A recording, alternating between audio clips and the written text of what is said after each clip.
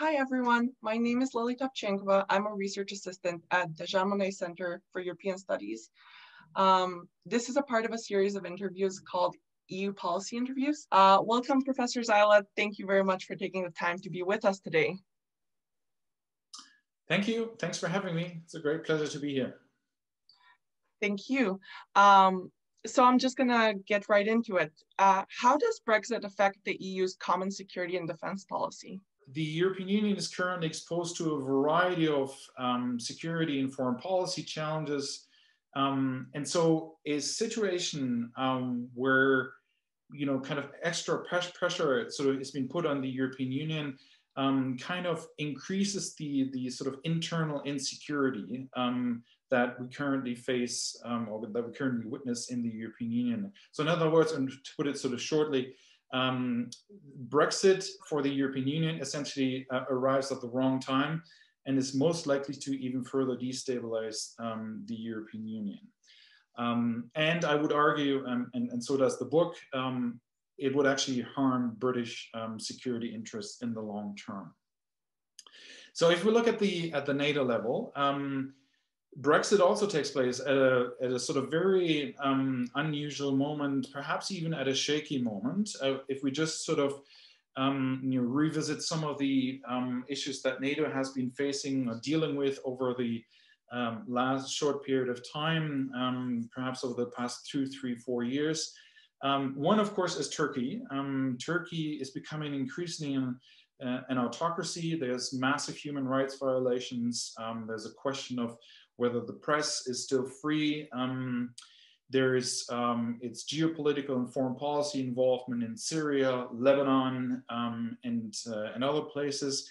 And of course, last but not least, there's massive problems with its civil-military relations. We may recall the attempted coup a few years ago.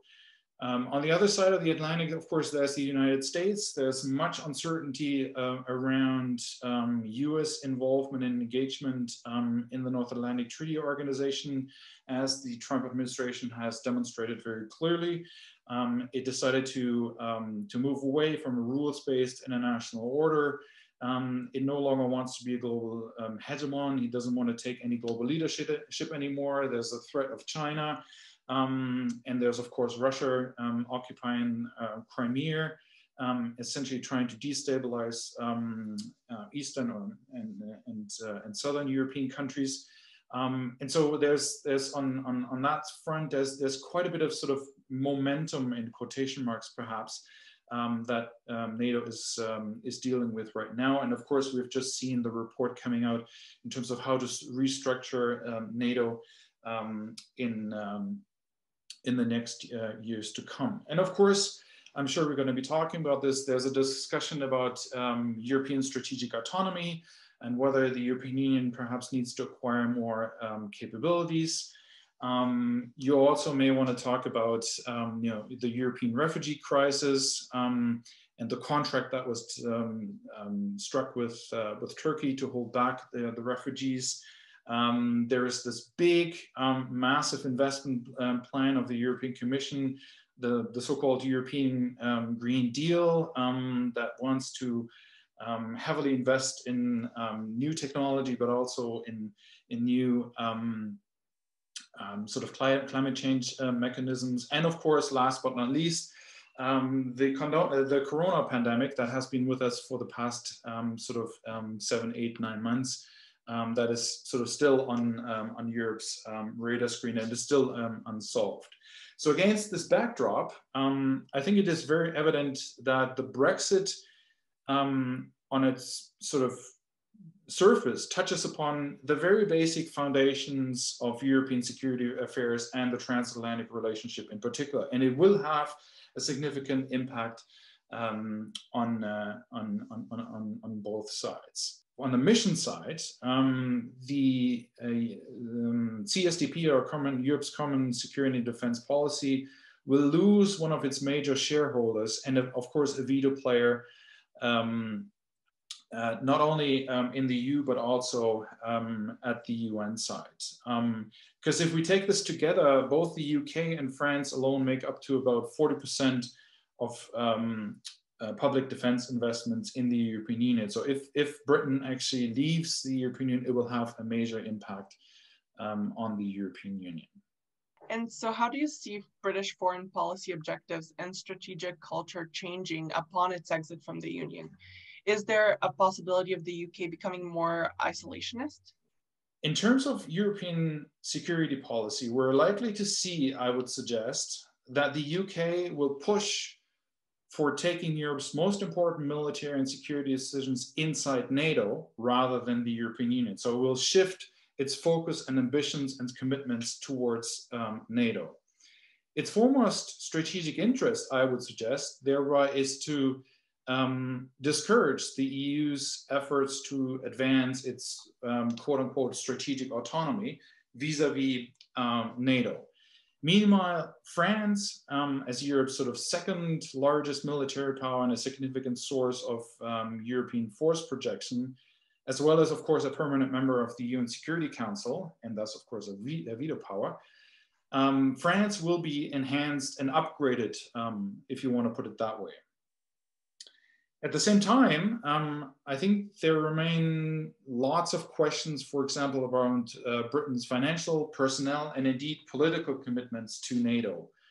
What will happen, for example, to NATO installations on British soil, including its naval ports in Scotland that are vitally important for not only the British Navy, but also for NATO and the European Union.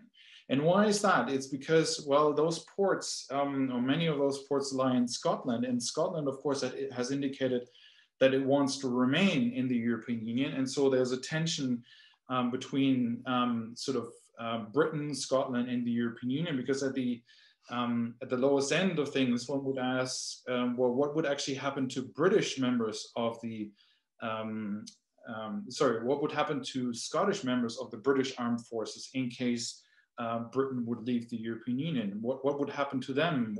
Would they sort of be still part of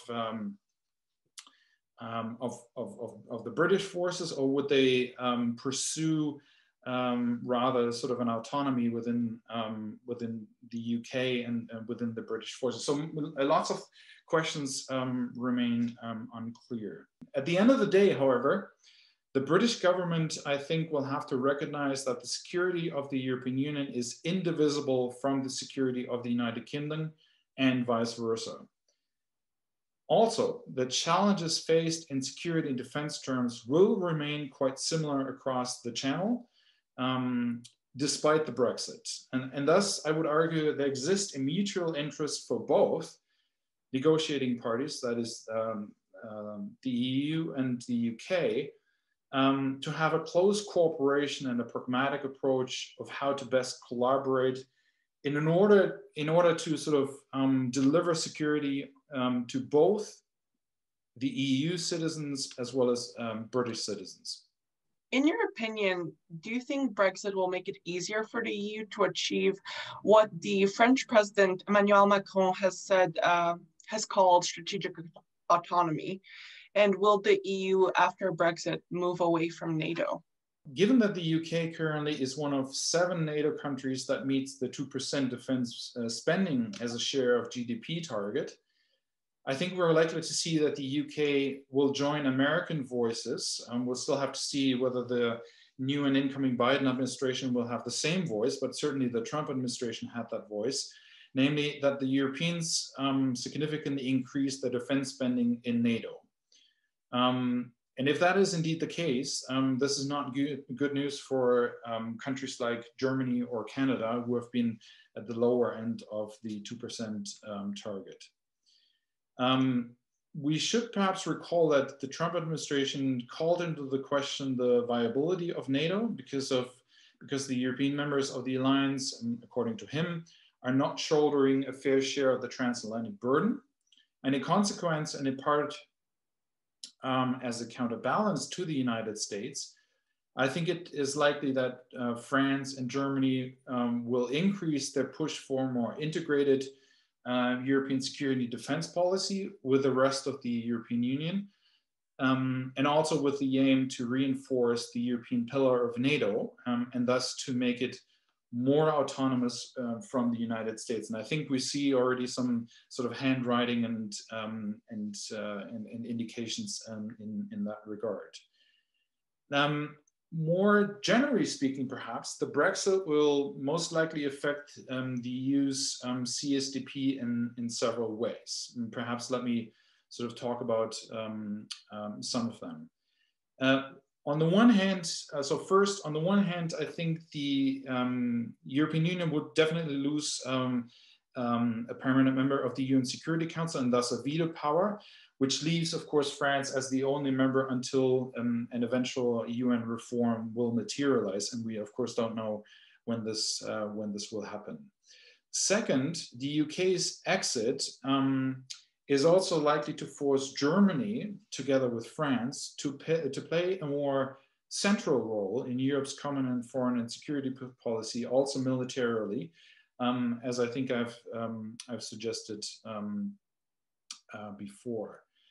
Third, a Brexit would significantly weaken the role of the European Union as an autonomous global actor, as its diplomatic networks and capabilities, as well as soft powers. I mean, we should remember that the UK is part of the Commonwealth and has significant soft power resources. But it will essentially be less influential on the world stage without the UK. So in other words, the European Union cannot tap into the resources that the UK brings to the table. At the same time, we should also recall that the British government has made it very clear in its statements throughout the past 2-3 years or so that it's actually very interested in continuing to cooperate closely with the European Union post-Brexit, if this should indeed materialize. So there's a mutual interest to remain involved and engaged with the European Union in one way or another. In your most recent book titled The End of European Security Institutions, the EU's Common Foreign and Security Policy and NATO after Brexit, you focus on 3 potential institutional frameworks for cooperation between the UK and the EU after Brexit: PESCO, the European Intervention Initiative, and the UK Joint Expeditionary Force. Could you speak a bit about what cooperation would look like through each of them? So to recall, the desire to draw benefit from Brexit in order to deepen the integration of European defense and security policy led to the implementation of the modest permanent structured cooperation, or PESCO, which is what we've been talking about for the past few years or so. But we should also remember that PESCO is not new. The mechanism has been inserted in the Lisbon Treaty, and to put it sort of simple, PESCO aims to deepen defense cooperation between EU member states that are willing and that are able to do so. It envisages the development of special projects to enhance cooperation and interoperability amongst European member states, but also vis-a-vis NATO. Participation in these projects is entirely voluntary, although those that have committed to do so are bound by their commitment, essentially. So all in all, PESCO has made European defense a bit more efficient and provides greater output for boosting the strategic autonomy of the European Union while leaving the member states' sovereignty untouched, because that is always the tricky issue with the European Union, and that member states feel that their sovereignty is being touched when it comes to their foreign and security policy. So in short, we may say that PESCO enables defense cooperation in smaller committed groups below the threshold of the 27 member states and within the European framework rather than outside it. So that's kind of the mechanism that PESCO is and that it provides. However, I would argue that the structure and setup of PESCO entails a number of problems. So perhaps let me talk about those very briefly. Firstly, since membership in PESCO is limited to European member states, this by definition essentially would exclude participation in case the British indeed leave the European Union. So the British would essentially be out.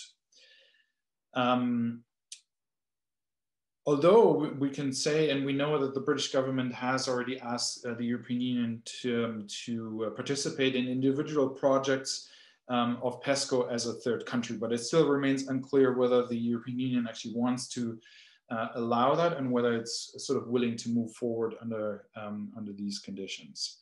Secondly, the ambition of the respective projects has been very modest, I think we would have to find. And they're very limited to enhance the cooperation amongst the European member states and in sort of very closely defined areas. On the European Intervention Initiatives, or E2I, we may recall that in September 2017, Emmanuel Macron launched the idea of a European Intervention Initiative, or E2I. The overarching aim is to equip Europe by the beginning of the next decade, so around 2030 or so, with a common intervention force, as well as a common defense budget and a common sort of doctrine for action to enable Europeans to act convincingly together in military terms. But again, participation is by invitation only. A letter of intent launching the initiative was signed by 9 European countries, that is, if I remember correctly, Belgium, Denmark, Estonia, France, Germany, the Netherlands, Portugal, Spain, and the UK in the summer of 2018. The European Intervention Initiative essentially will be a flexible and a non-binding forum of European member states that are able and willing to engage their military forces when and where necessary in order to protect European security interests across the spectrum, so the whole spectrum of crisis management, and without prejudice to the framework through which this action is taken. So this could be either through the UN, NATO, or of course the European Union, or also on sort of ad hoc coalitions. Participation in any of its sort of specific initiatives or any military operations that result will be subject to sovereign national decision-making, which is of course one of the problems or obstacles to overcome. The European Intervention Initiative operates independently of the European Union military staff and its committee, and thereby sort of enables the creation of a more flexible, adaptable, and more responsive leadership structure to work with.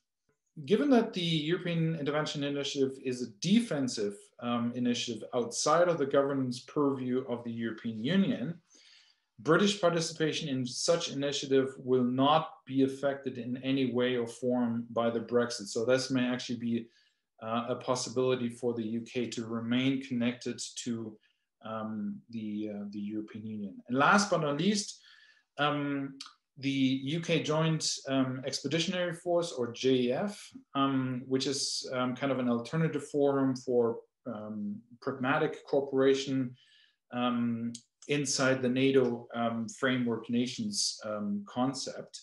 It was created in 2012, and it builds on the UK experience in working with other European countries, especially in Afghanistan and Iraq. It initially focused on the Near and Middle East, and it was subsequently redirected to address the Russian threat within the context of the annexation of Crimea and the destabilization of eastern Ukraine. It is made up of British-led forces, to which 8 other countries, to my knowledge, thus far contribute, and it tries to seek and achieve sort of a rapid deployment of forces, and particularly in Northern Europe. 3 of these are sort of long-standing members, Denmark, Norway, and the Netherlands. And 3 are relatively new members, namely Estonia, Latvia, and Lithuania, if I recall correctly, as well as 2 neutral EU member states, namely Sweden and Finland.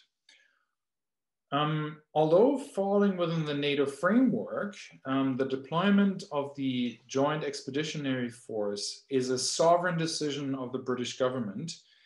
And this results in a much more perhaps flexible and more mobile instrument than, for example, the Very High Readiness Task Force, which can only be deployed within the approval of all 29 full members of the North Atlantic Treaty Organization. So in sum, I think it's likely that the UK will be involved in the EU's institutional security defense framework in one way or another. But most likely, I would suggest through the initiatives of the E2I or the JAF. How do you think the EU will be impacted by Brexit in terms of their security and intelligence capabilities? That's a good question. The UK is a member of the so-called Five Eyes Intelligence Community, which I've suggested before. And those countries that are part of that community include the UK, of course, the US, Canada, Australia, and New Zealand.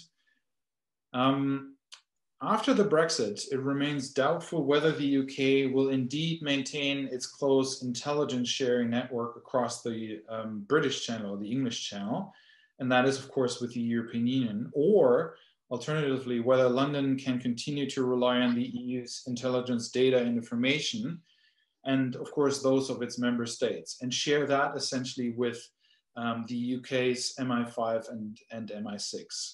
So in other words, what we're seeing is we see a very closely interwoven network between European and British security institutions, which of course has been questioned or would be questioned if Britain leaves the UK. I just noticed that my phone went dark.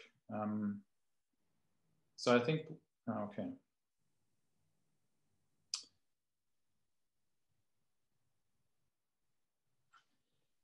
Up until the Brexit referendum in 2016, these intelligence exchanges were important institutional and cross-border networks the UK could always rely on and count on as a support.